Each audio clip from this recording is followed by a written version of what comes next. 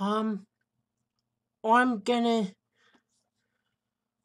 be doing a commentary video on Jeremy Carter, who now goes by the username of husky394xp 2.0, right? Later in the video, he does mention Robert Breaker and Ed Fenninger. So I'll be commentating and making a commentary on this whole video. Okay.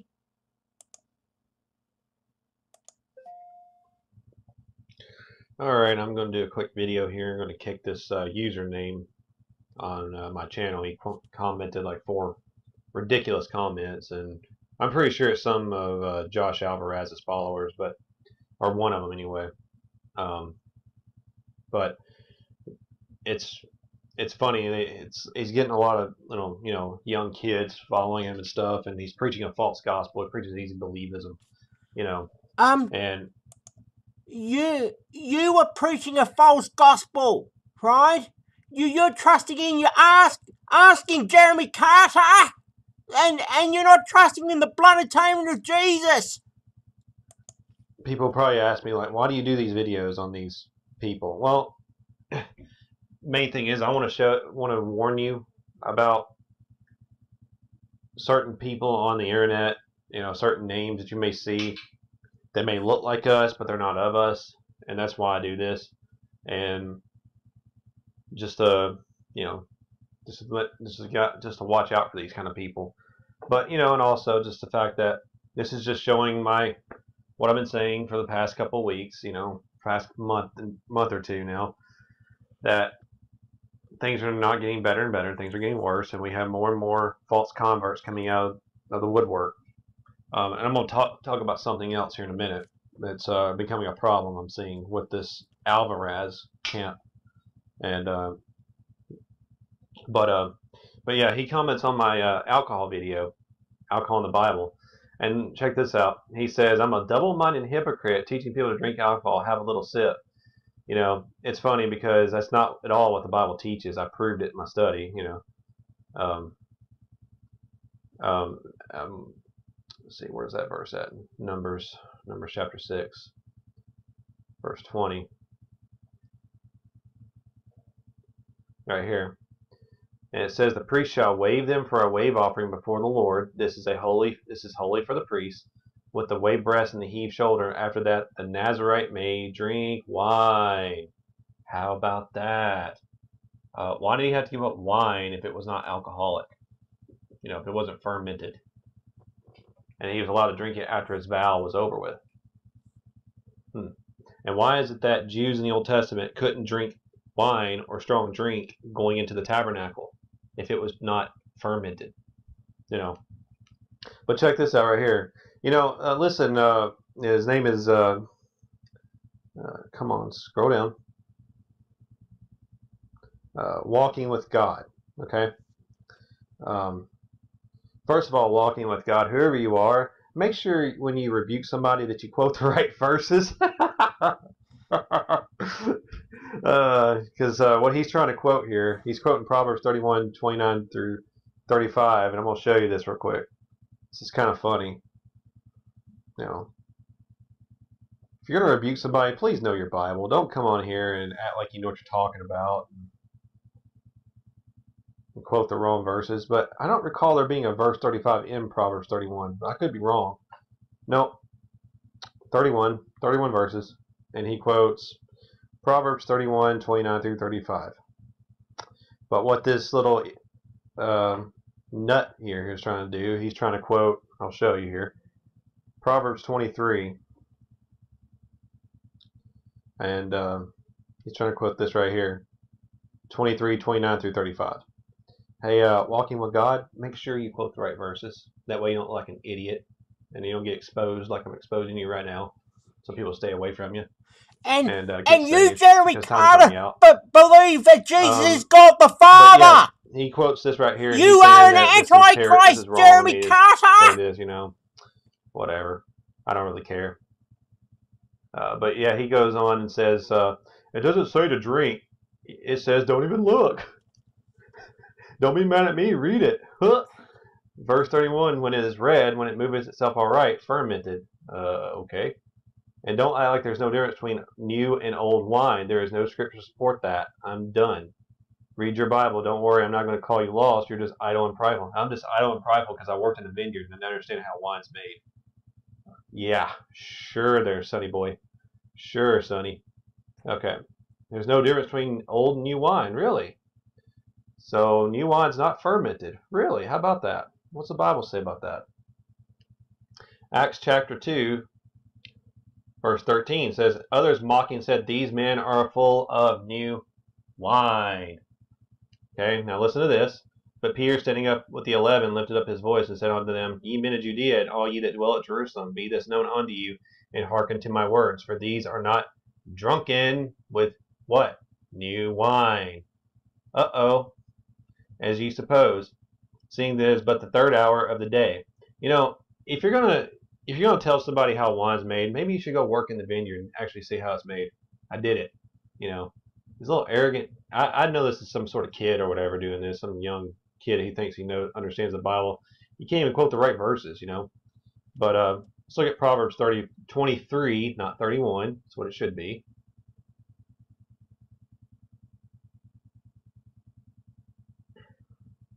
What is the context of this passage here?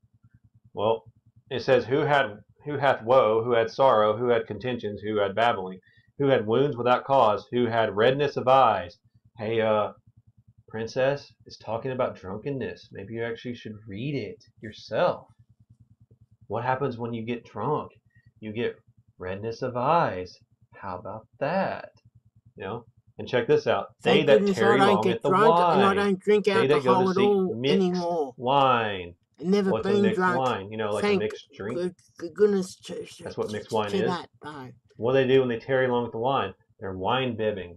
They're perpetually drinking, becoming redness of eyes. They have sorrow. They have contention. They have wounds without a cause. Drunkenness. Read the context. You know, that's what the context of this passage is talking about. You know, it's just apparently you don't know the difference between actually, you know, taking communion or, you know, drinking a little bit of wine for a special occasion and drunkenness. There's a big difference. Alcohol is not a sin. There's no scripture to support that. And I proved it conclusively in my study. But and he quotes on my Josh Alvarez. This is proof. This little jerk here is from the Josh Alvarez camp. These guys are lost. Josh Alvarez is the devil. He's going to burn in hell. He's going to be left behind at the rapture. He's not saved. And I want to kick something else here in a minute. So you know everyone who's in the Lamb's Book of Life, Jeremy Carter, do you? Sex, then what is it? Obviously what are the not. premises of divorce? Is divorce allowed biblically? And once you divorce, can you marry again? Who are you allowed to marry? Who said you study marriage? Give me answers. First of all, I don't have to give you any answers. You know, maybe you need to get saved first so you can understand the Bible. But basically, you know, sex is not marriage. Okay, it's a part of it. It's a big part of it.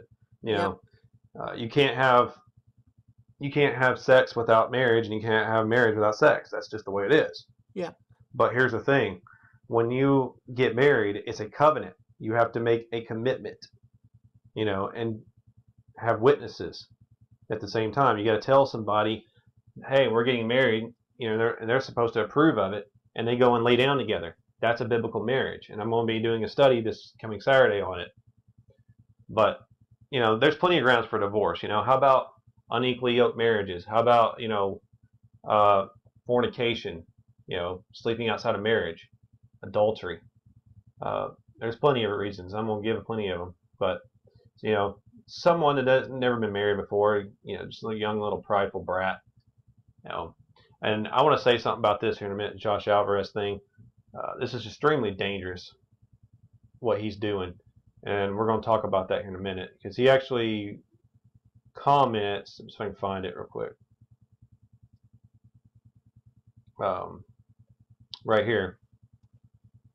This little jerk right here comments on Brian's comment on my channel. Come on. Brian says, wow, excellent study. Hold on. Well, excellent study, brother. The Methodist connection absolutely blew my mind. I had no idea where this anti-alcohol idea came from, but that was definitely how I was raised. And then he says right here, Mr. Walking with God, you know, he said, this is for you, Brian. Hey, how about you spell his name right? It's right there. Can you spell his name right? You know.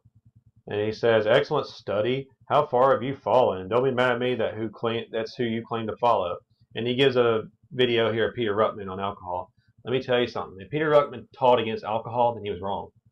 All right? He was wrong. Did you hear me? He was wrong. Peter Ruckman was wrong. Okay? And I want to say something about this Peter Ruckman thing. Now, I have a lot of respect for Peter Ruckman. He was a great man of God, absolutely. But is he the final standard? Jesus is the final standard. And you got a problem here with this knucklehead right here. Let's see here. Where's it at? Oh, shoot. I lost it. Right here. This whole Josh Alvarez thing. Josh Alvarez just studies and studies and studies everything Peter Ruckman wrote.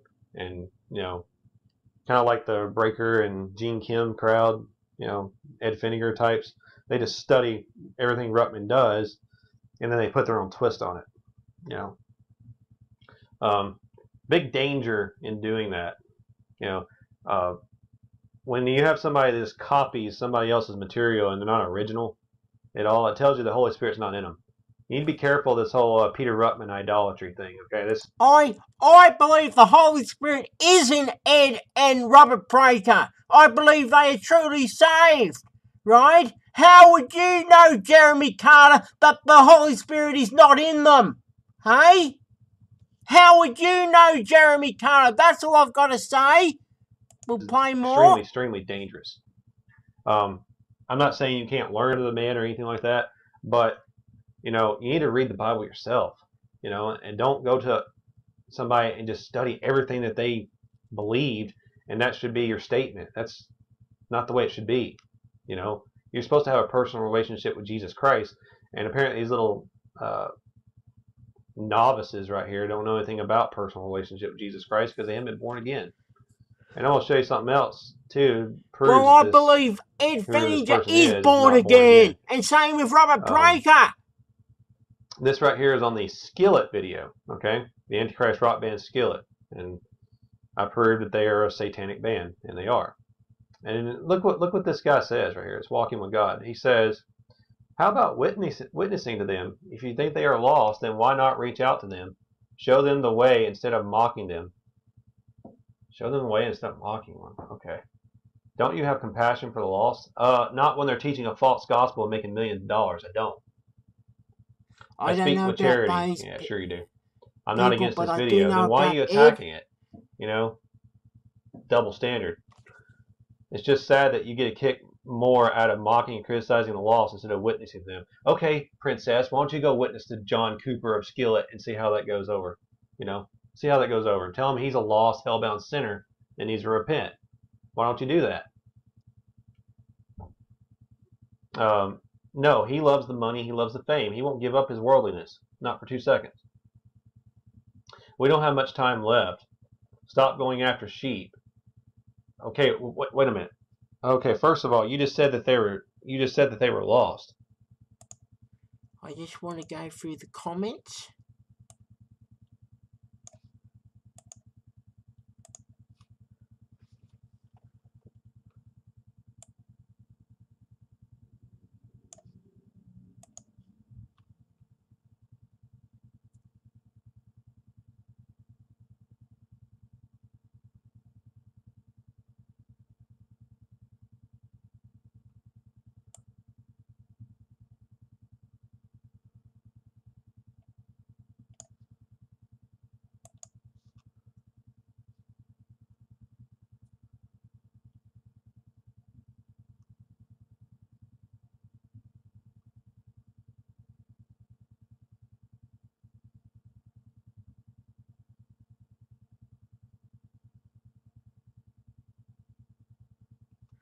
Well, people like you, Jeremy Carter, who says Jesus is God the Father, right, need to be watched, right, because you are a liar, Jeremy Carter, just like your father Satan. And that's all I've got to say. Okay, bye. Back again. So I just want to show you. That's Brian's comment. Okay, thank you.